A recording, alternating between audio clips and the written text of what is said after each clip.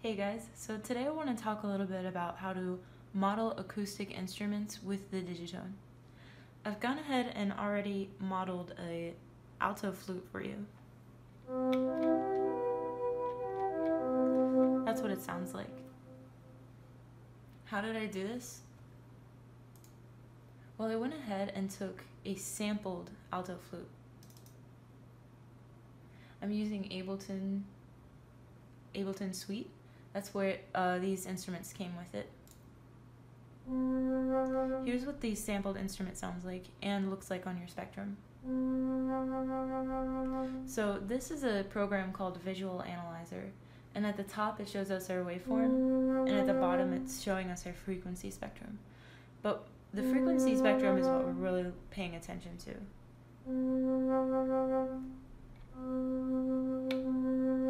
As you can see, they're pretty close in frequency and in movement, but not exact. This is just as close as I could get it.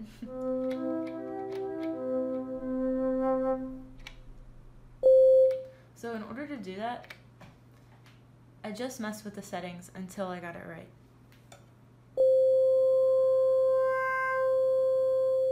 This process took a really long time. Most people aren't going to be interested in doing this kind of thing, but for those that are, this is how I did it.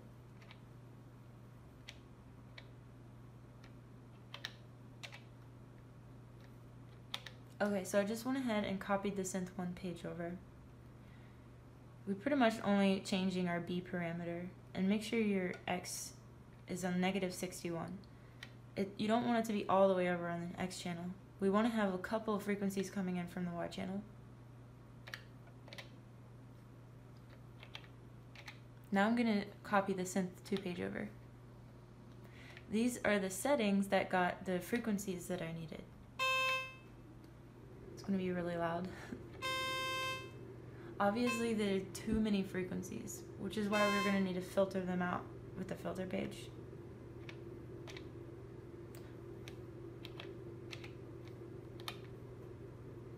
But of course there's 2 filter pages that we need to copy over.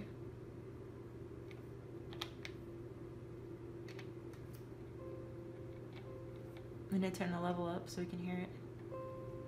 Because once you start filtering things, you're going to need to use your level. Because it really brings it down in volume. Might as well use our volume here and bring it all the way up too. Okay. Now we're going to copy our amplitude page, our amplitude parameter.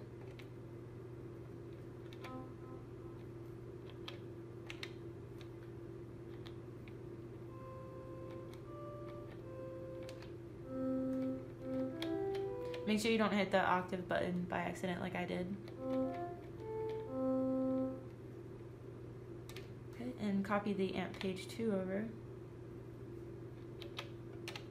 Now what this is going to do is it's going to add movement to our frequencies. If you notice, they're just sitting there. They're really not moving up and down like our acoustic one does. So we're going to add a little bit of movement by just adding chorus, delay, and reverb. Now you can see them moving up and down, but the movement still isn't correct. We're going to have to use the LFO to really get that vibrato correct.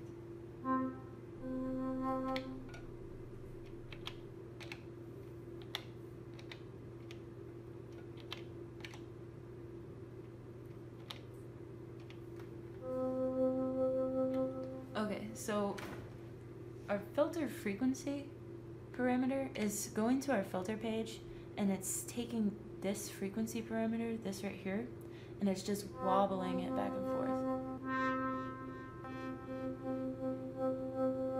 And that's what creates the vibrato-like movement.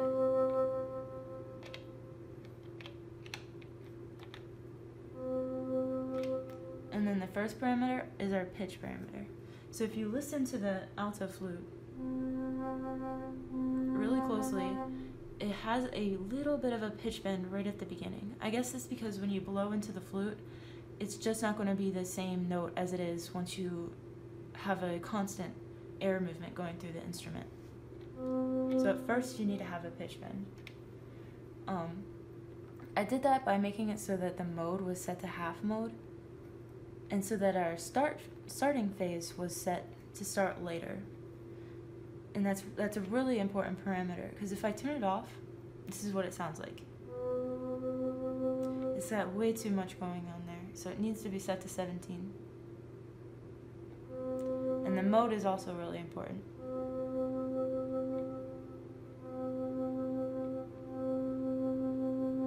Because if you have it continue to go on, instead of just half, it will do it when you don't want it to do it, which is not at the beginning of the sound.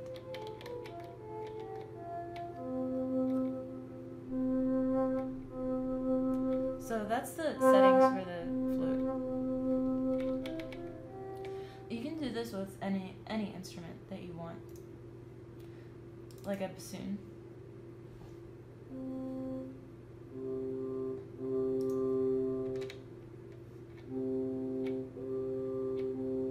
So here's a bassoon instrument that I modeled.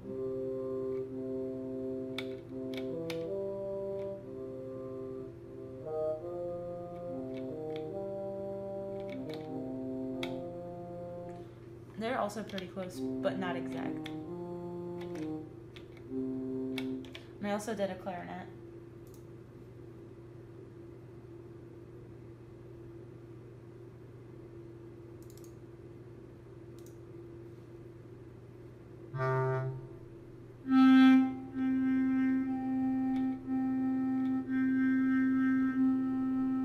This one still needs some work.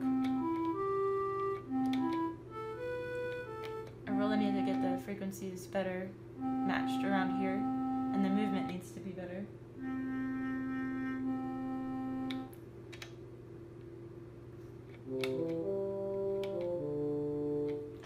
But hopefully now you see that it is possible to model these instruments as long as you can get the frequencies lined up properly. And you know, you're gonna have to take a really long time to try to figure out the algorithm that's perfect for you, and where the frequency should be at.